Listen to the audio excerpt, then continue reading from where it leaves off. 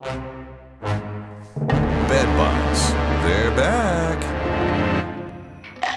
These real-life equal opportunity bloodsuckers have made a major resurgence during the past 10 years. Pest control companies that would get 1 or 2 bedbug calls a year are now reporting many calls a week. The resurgence was caused by a perfect storm of 3 factors: increased overseas trade moving the insects around the world, the reduction of residual pesticides in buildings in Western industrialized nations, and social fear and stigma. Bedbugs are nothing to be embarrassed about.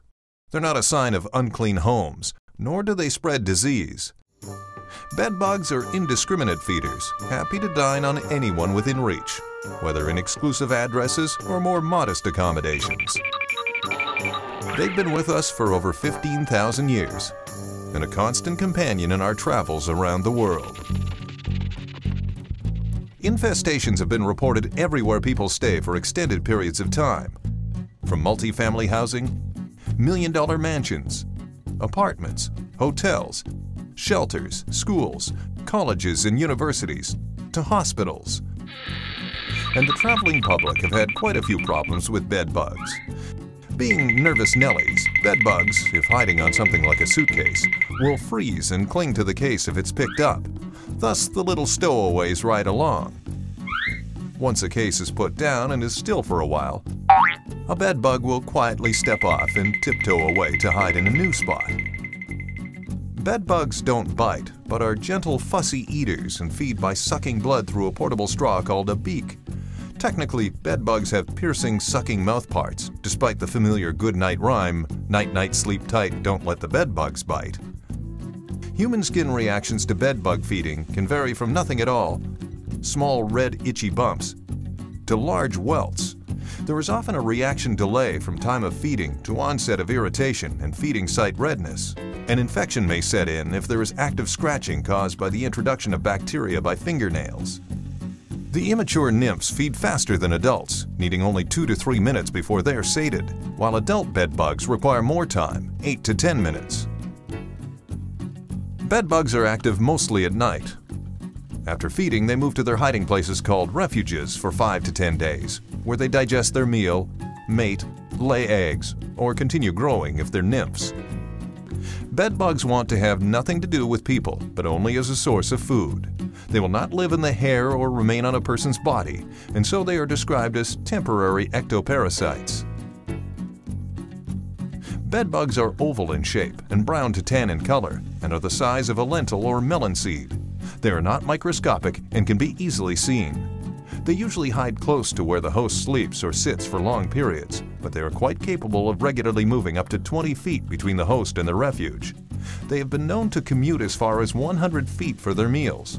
That's a lot of traveling, but bedbugs don't earn frequent flyer miles. They cluster together to elevate the humidity around them, creating a microhabitat that enhances their survivability. Bedbugs can live for a year or more without feeding.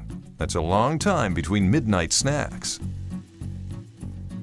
Control of bedbugs takes coordination and cooperation. In rental properties, if a tenant suspects bedbugs, the landlord must be notified. In Connecticut, it is the landlord's responsibility to correct the problem. Landlords should engage a pest management professional or a properly trained sanitarian or maintenance superintendent, someone willing and able to go into a potentially infested location and identify the insects. It is important to engage an expert because other insects can be mistaken for bedbugs, such as the eastern bat bug in Connecticut. Control for that insect is very different. Other arthropods that can be mistaken for bedbugs are varied carpet beetles, fleas, ticks, spider beetles, even lint. Tenants must allow building staff or professionals to enter their premises to inspect and treat, as long as proper identification and notice are provided. A court order can be obtained to enter the apartments of uncooperative tenants. Inspectors need to wear tight-fitting, light-colored clothing or coveralls, latex gloves, and smooth-soled shoes. Tyvek or hazmat-style suits are not suggested, since they can unnecessarily alarm tenants. The inspector must ask if there are any pets or other issues he should be aware of. Ask where the person sleeps or sits and start looking there, which is the most likely place first. Do a visual inspection with a flashlight. Examine the mattress, the box spring, frame, and other hiding spots for bloodstains, cast skins, eggs, and the bugs themselves. Bed bugs can't burrow, but they can crawl deep into cracks and crevices, and not just on mattresses and box springs. They can hide in chair cushions, sofas, behind electrical outlets and switch plates, in back of baseboards and wallpaper, or even behind picture frames.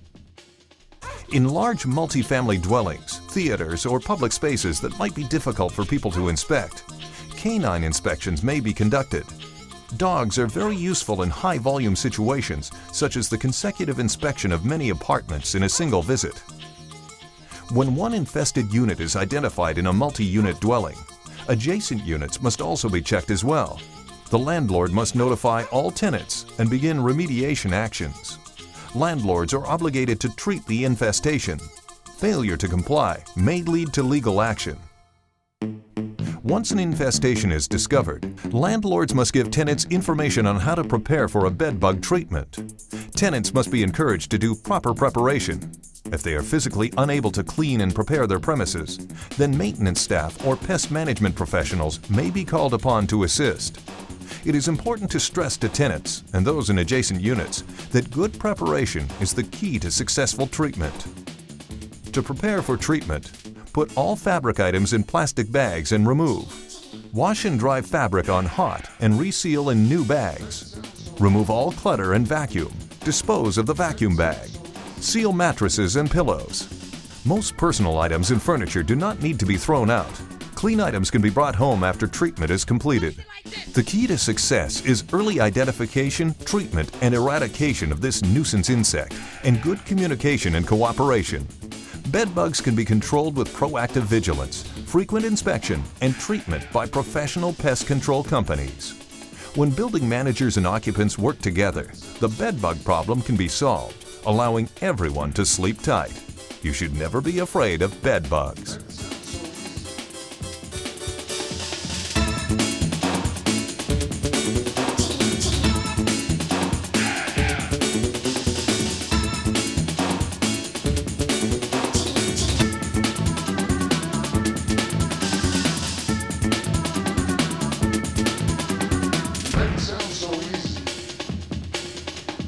Make it sound so easy.